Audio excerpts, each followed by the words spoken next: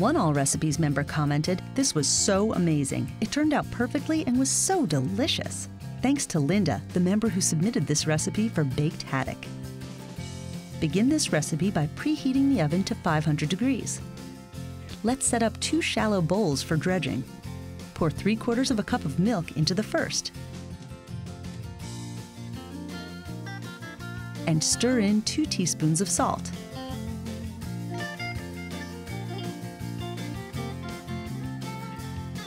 Then add 3/4 of a cup of dried breadcrumbs to the next one, 1/4 cup of grated Parmesan cheese, and 1/4 teaspoon of dried thyme. Stir the ingredients to mix well.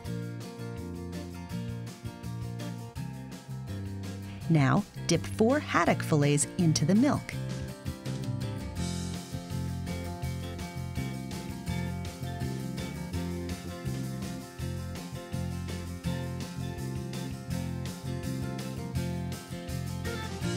Then press them into the crumb mixture to coat both sides.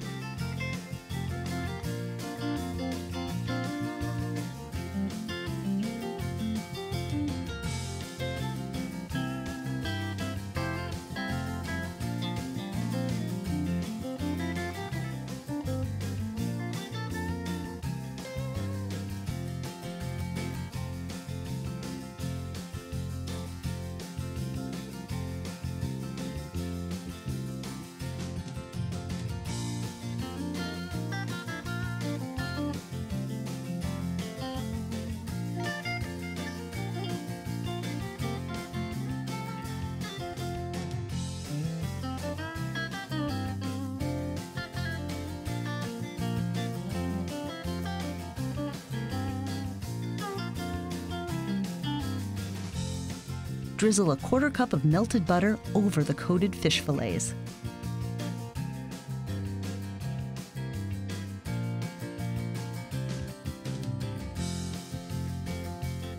Bake the fish until it flakes easily, about 15 minutes.